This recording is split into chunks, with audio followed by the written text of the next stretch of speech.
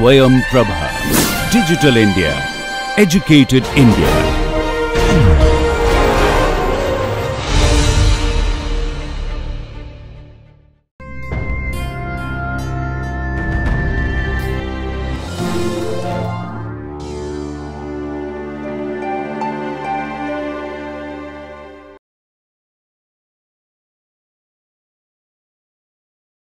So hello and welcome to this NPTEL course entitled 20th Century Fiction, where we're looking at Joseph Conrad's Heart of Darkness. We've had a few lectures on this already, so we'll just dive into the section that we are aiming to cover today in this lecture. Now, if you remember, when I stopped in the previous lecture, I mentioned a particular term which I thought I'll pick on and just expand on in the subsequent lectures, and that term was delayed decoding. So we talked about how delayed decoding is a very important narrative technique used by Conrad. So what is delayed decoding? So delayed decoding is that the instrument of narration through which the senses appear first. The senses are foregrounded and the object comes much later. The object which creates the senses, the object which creates impressions, the object comes much later. The object is decoded much later, and hence the whole idea of delayed decoding.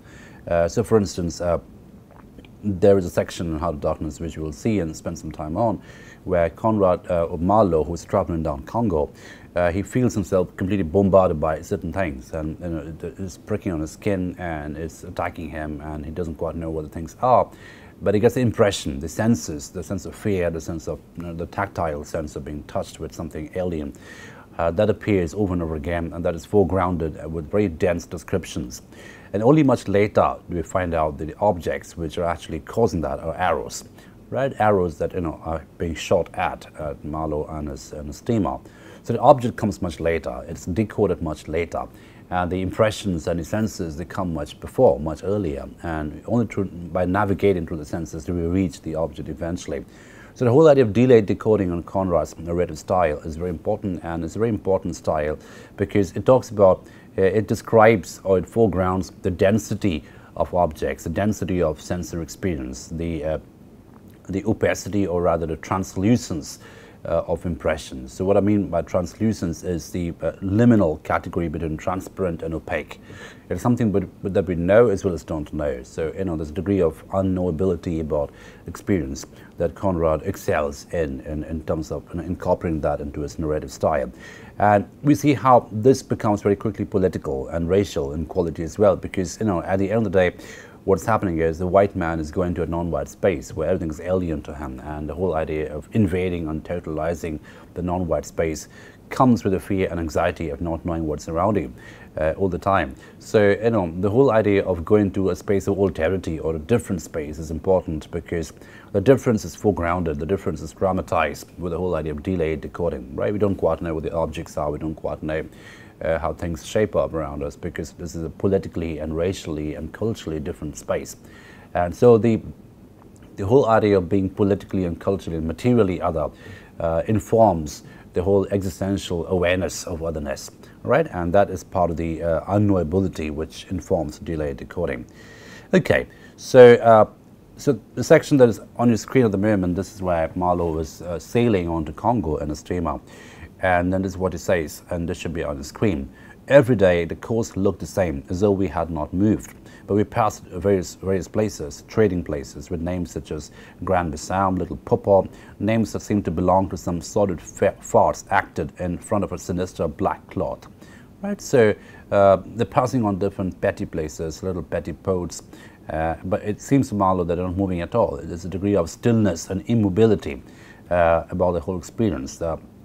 He's in a boat, it doesn't seem to move at all, but we're passing on different places with very, very strange names. And we take a look at the politics of naming, Grand Bissau and Little Pawpaw. These obviously are ad hoc names given by European companies. And sometimes the logic, the rationale behind these names might be ludicrous.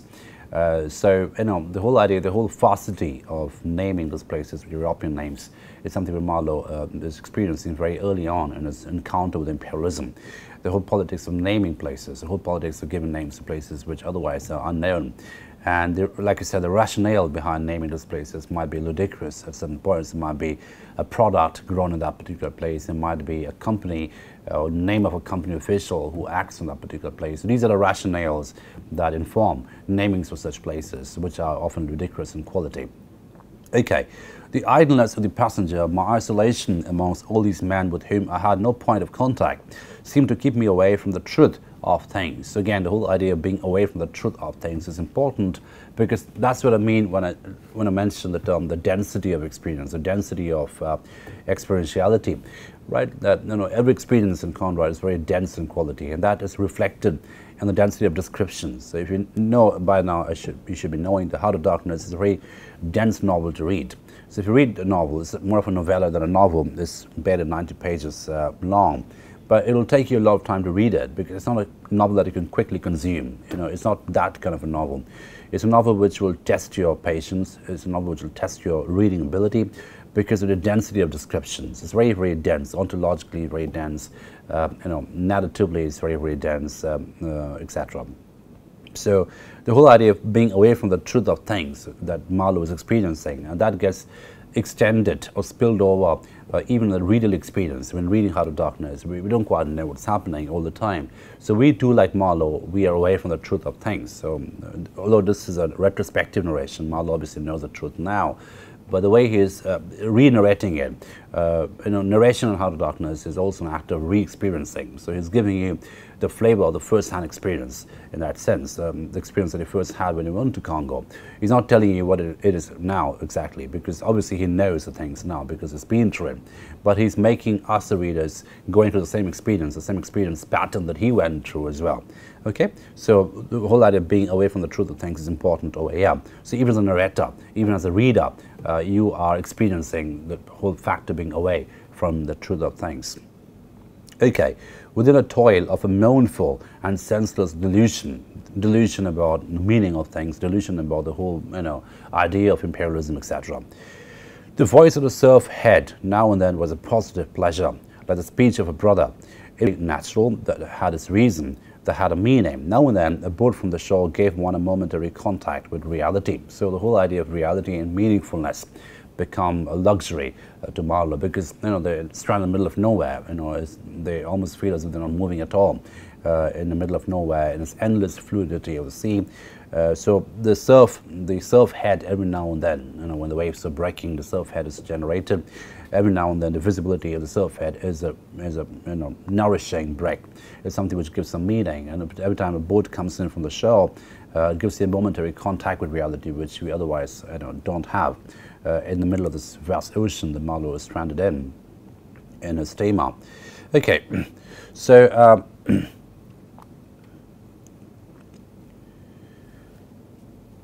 and then he goes on to say, for a time I would feel I belong still to a world of straightforward facts, but the feeling would not last long. So this whole idea of moving away from straightforward facts is important, and that's actually commentary on the whole novel, so to say, because this is a novel which doesn't really deal with straightforward facts anymore, right? Because it's a departure from facts, it's a departure from reality, palpable reality, tangible reality.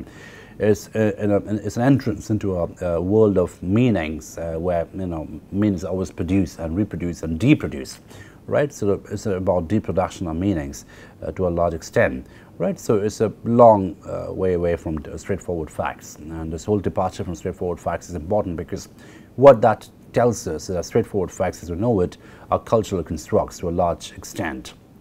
Those come from a certain cultural setting, those come from a certain meaningful landscapes. When you take away the landscape, when you take away the materiality of the meaningful landscape, when you're in the middle of nowhere, those facts don't matter at all. Those facts cease to have any meaning whatsoever.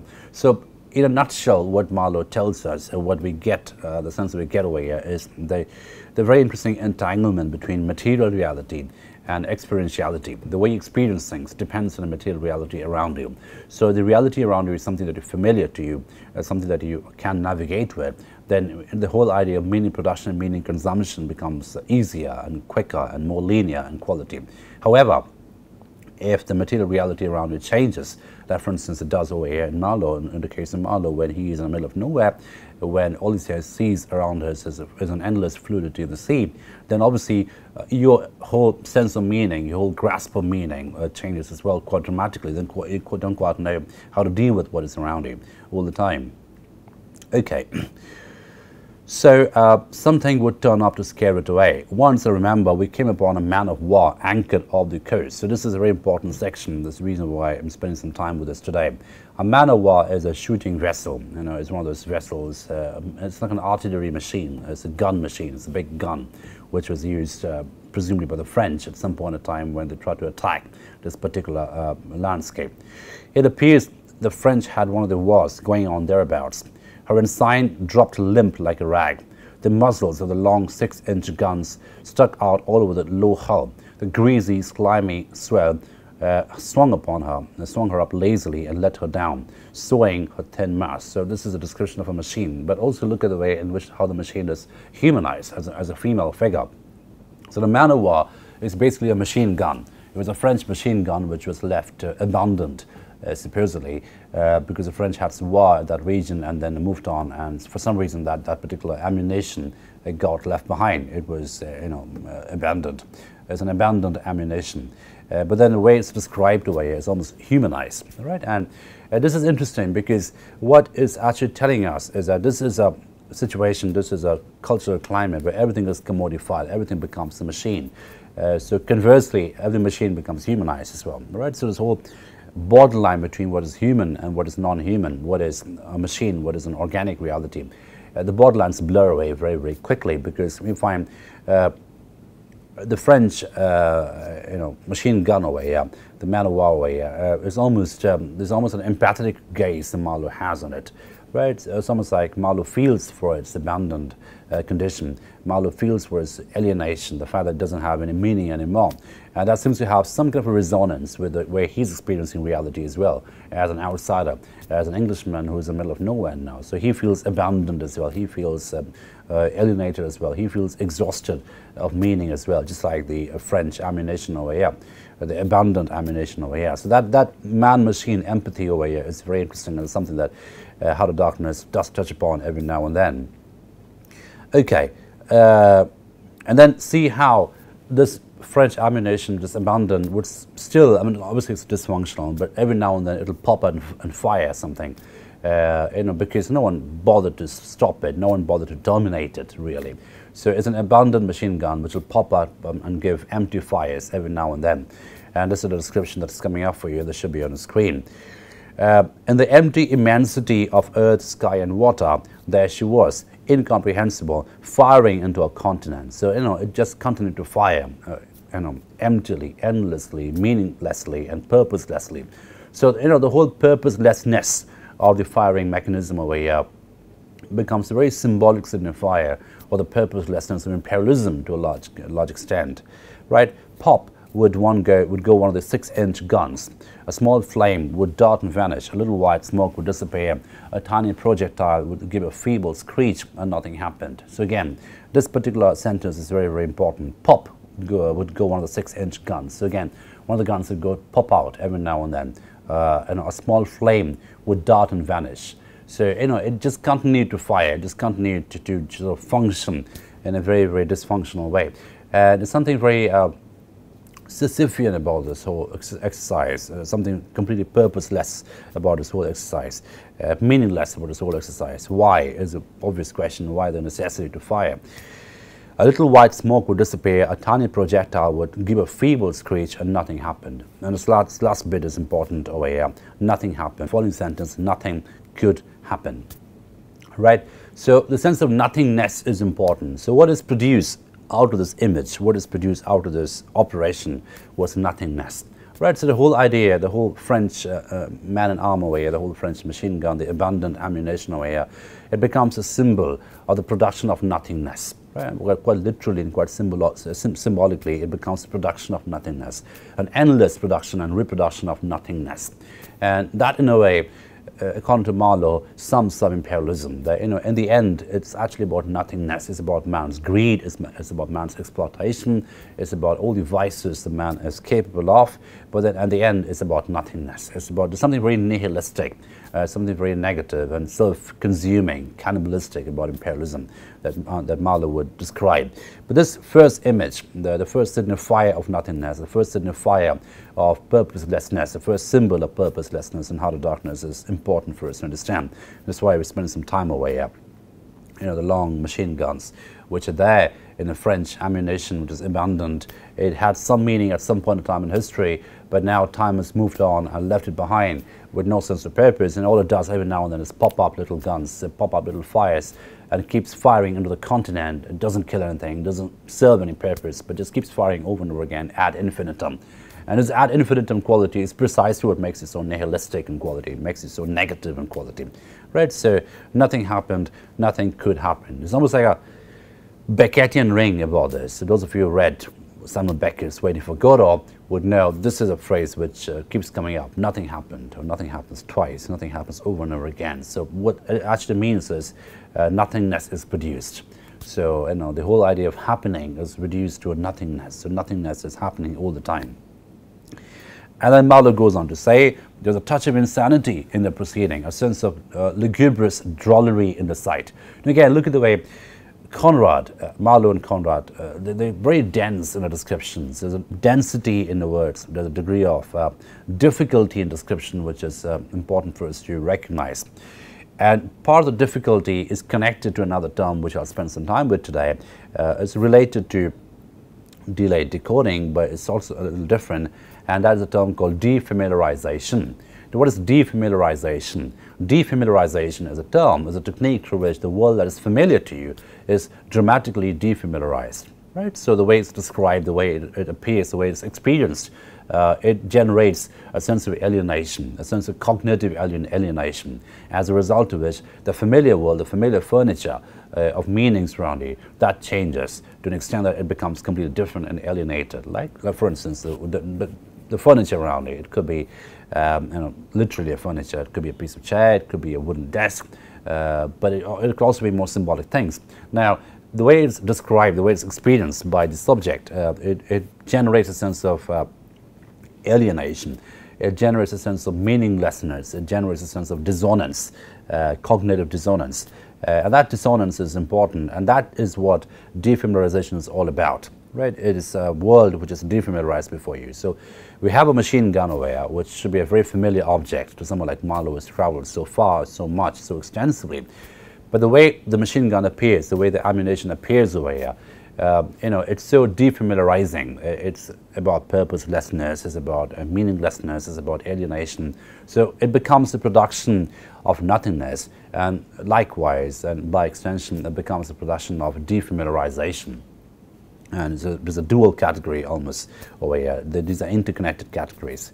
Okay, so there's a touch of insanity in the proceeding. Insanity, madness. There's a degree of nothingness, madness, irrationality. And this is a very important point, because imperialism took pride in the fact that this is about the European man's rational enterprise. This is about the expansionist enterprise of enlightenment, rationalism, etc. But Marlowe's taking a look at the dark underbelly of imperialism. It's taking too close a look to know that this is irrational. This is actually highly irrational. And the irrationality of Heart of Darkness, the irrationality of imperialism, is something which Heart of Darkness keeps foregrounding over and over again.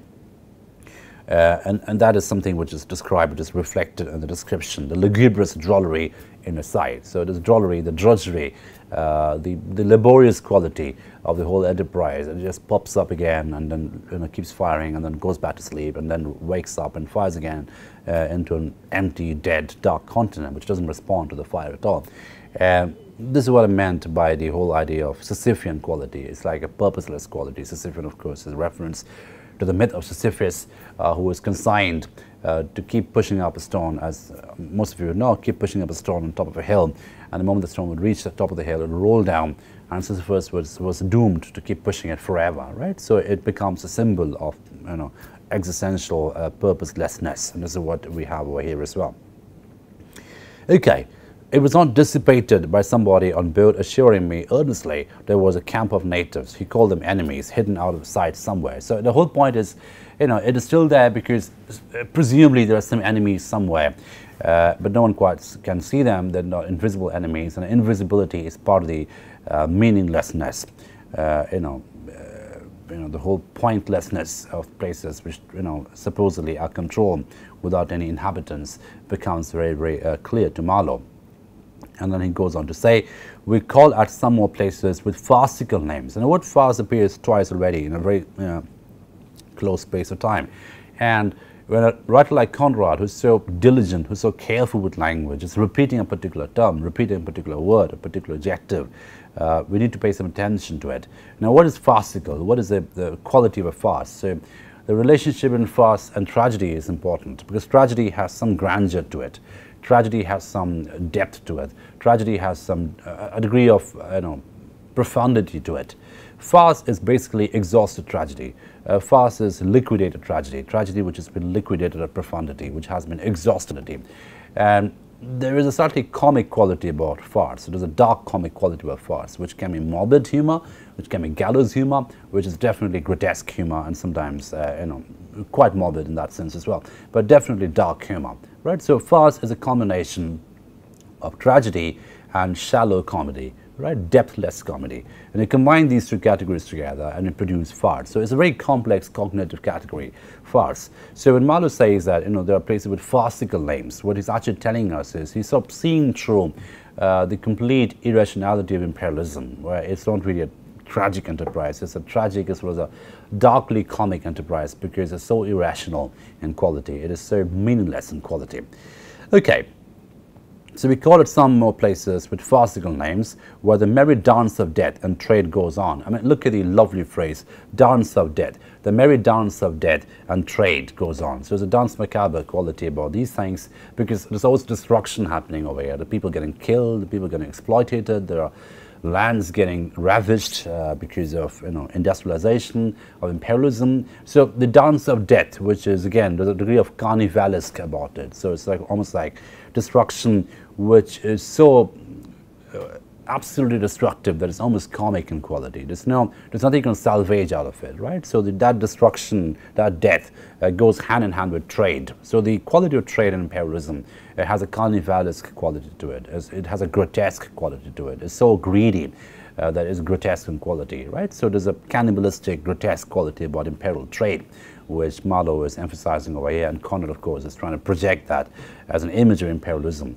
There's a grotesque, carnivalesque, cannibalistic quality about trade, imperial trade, because it's never disconnected with death. It's never distanced from death. It's always about death. It's always about destruction. It's always about the merry dance of death, the dance macabre, as technically we would call it. Okay, so the merry dance of death and trade goes on in a still and earthly atmosphere, as of an overheated catacomb. So the whole idea of the tomb quality, the sepulchral quality is important over here. It's always about deadness. There's something sepulchral, something coffin-like in quality, and a coffin-like quality, it dramatizes the image of deadness, the intensity of deadness over here.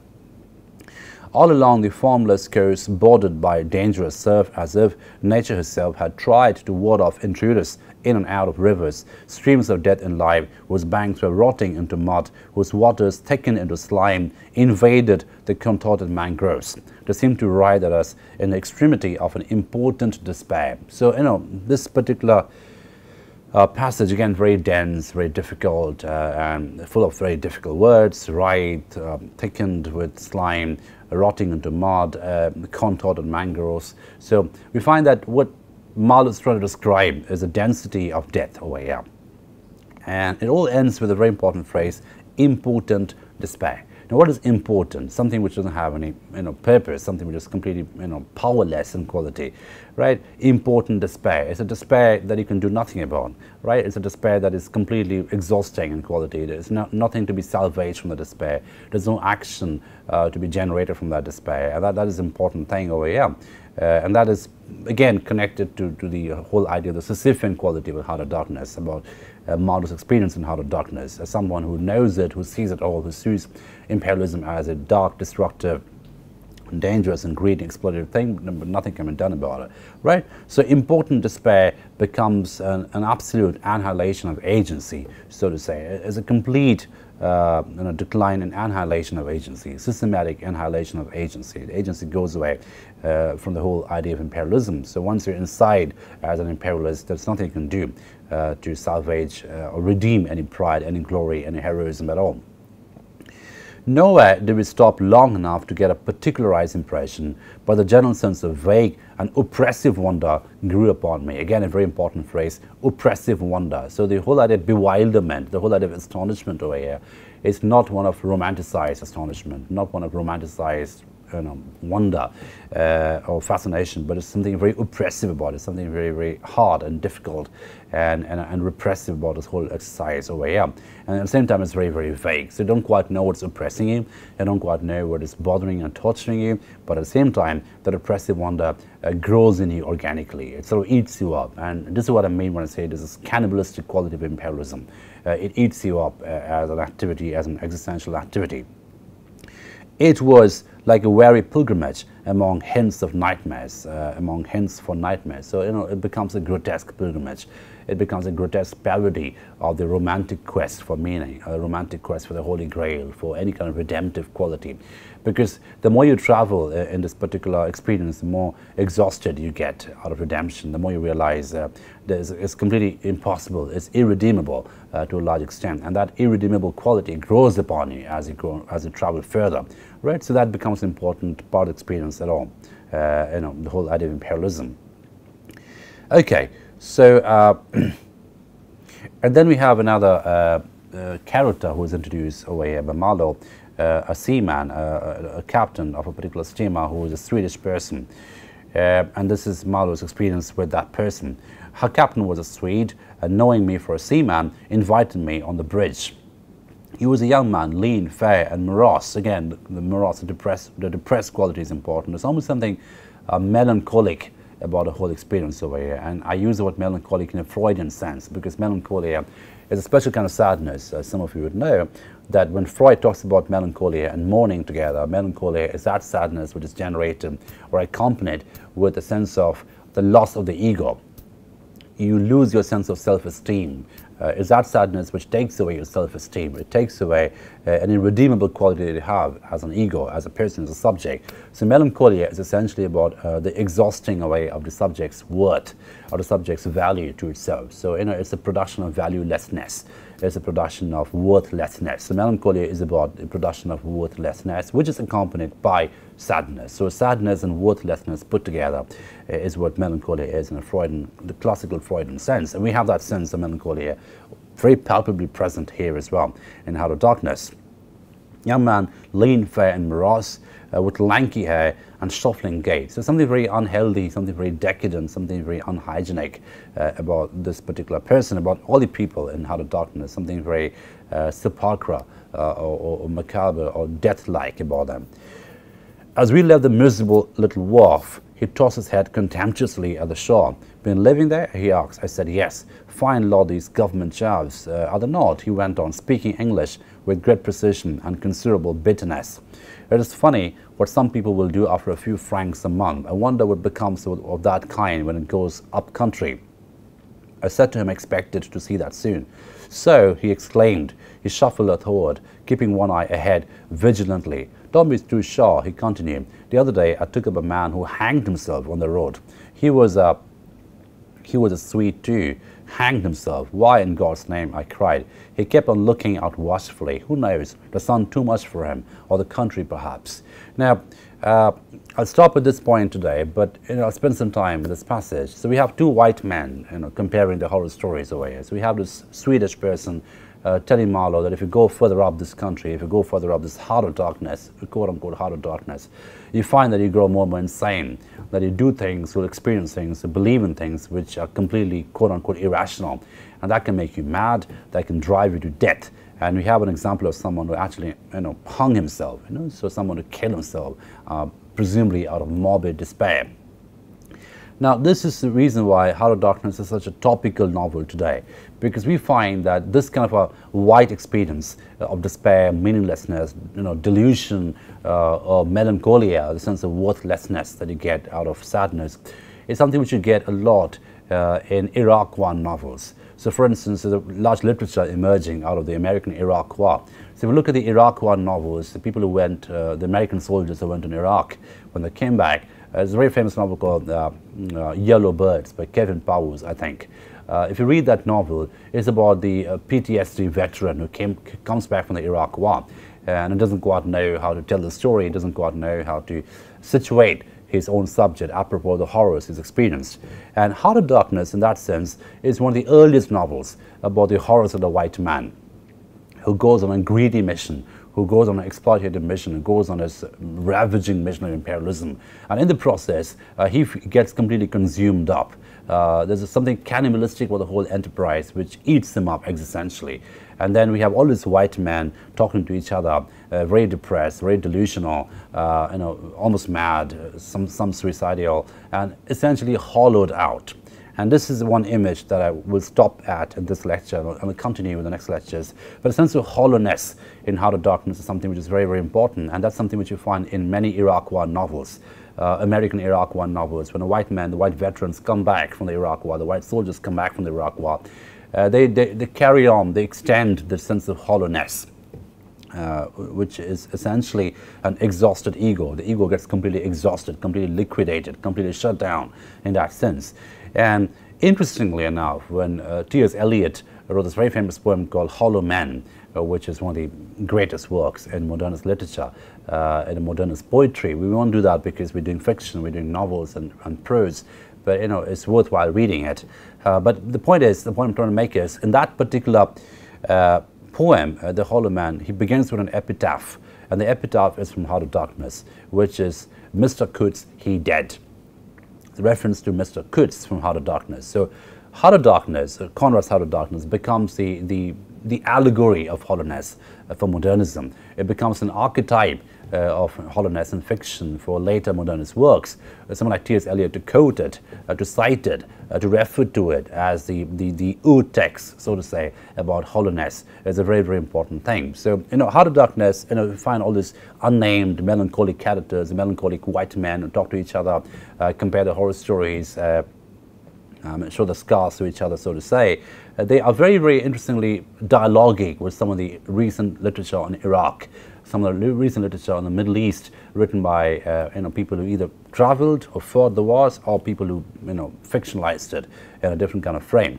But it's essentially about melancholy, about hollowness, and about realizing that the mission, the political mission, whether it's a war against terrorism or imperialism, whatever, is essentially a greedy, exploitative, cannibalistic enterprise. And this awareness of cannibalism, this knowledge of cannibalism, is something which literally and existentially eats them up. As a result, they emerge as hollow people who either kill themselves, commit suicide, or get killed existentially, in the sense that they come back permanently enervated, permanently exhausted, permanently paranoid, and permanently living that horror.